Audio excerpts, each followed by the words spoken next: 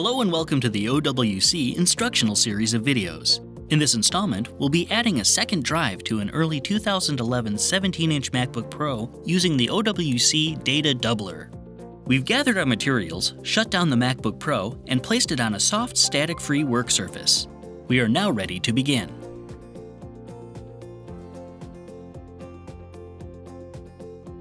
The first step is to close the MacBook Pro and flip it over. On the bottom are 10 Phillips screws. The 3 in the upper right are longer than the others, so remove those first.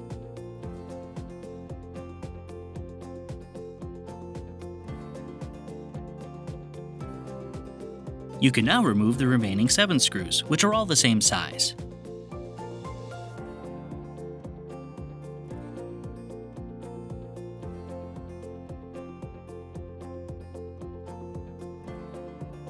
When lifting the bottom cover off, there'll be some snaps holding it on, so you may have to gently pull a bit to free it. We'll need to remove the optical drive, which is located here. First though, we need to disconnect the battery connector. Use a nylon pry tool to gently lift the connector free from the logic board. Once it's disconnected, we can then safely remove the optical drive. Using your nylon pry tool, detach these 2 data cables.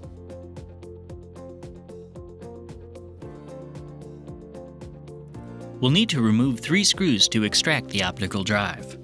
The first screw we need to remove is located here. To get at it, gently detach this cable,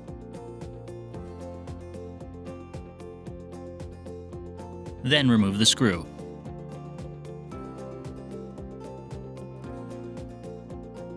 To get at the second screw, we'll need to loosen this module first. Do this by removing this long Phillips screw and this shorter one.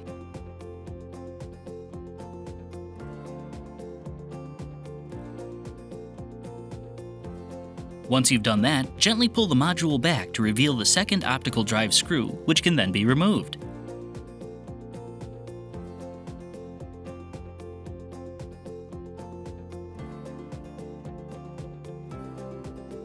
Finally, remove the last optical drive screw, which is located here along the outside edge of the MacBook Pro.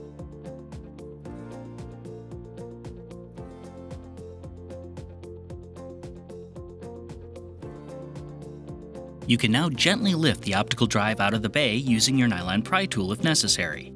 Be careful not to snag on any cables while pulling the drive out. We'll need to remove the SATA connector and the mounting bracket from the optical drive so that we can use them on the data doubler. You can remove the SATA connector by simply pulling it off. Then, remove the 2 Phillips screws holding the mounting bracket in place.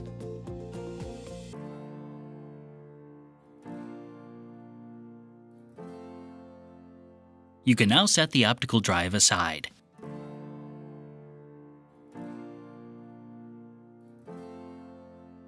We can install any standard or solid-state 2.5-inch SATA hard drive in the data doubler. In this installation, we're using an OWC Mercury Extreme Pro SSD. Line up the SATA connector on the data doubler with the SATA connector on the drive you wish to install and slide the 2 together.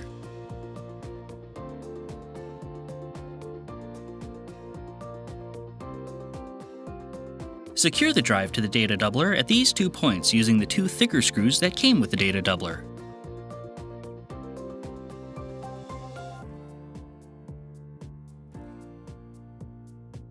Next, place the mounting bracket in the same position as it was on the optical drive and attach it with the same 2 Phillips screws.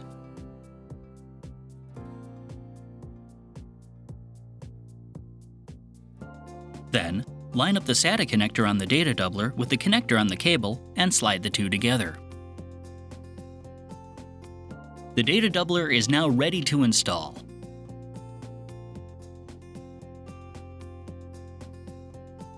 Carefully slide the data doubler into place, being sure no cables or tabs get pinched underneath. Reattach the 2 data cables by lining them up with their connectors on the motherboard and gently pushing them into place.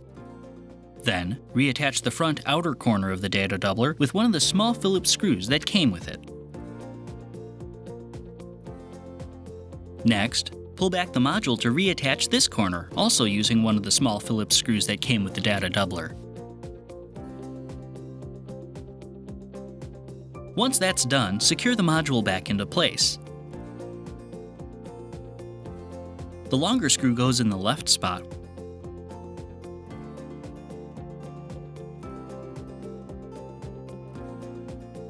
while the smaller screw goes on the right.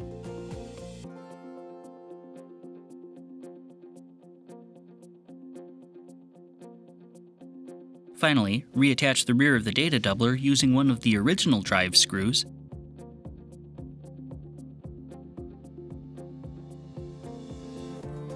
then plug in the cable we had detached earlier.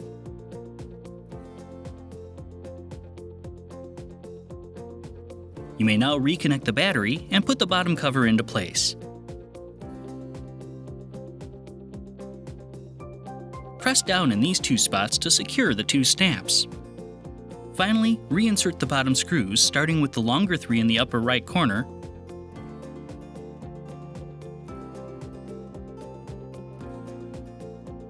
then the remaining 7 screws.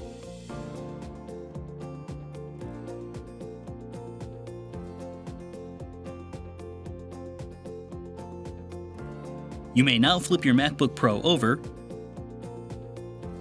open it up, and turn it on.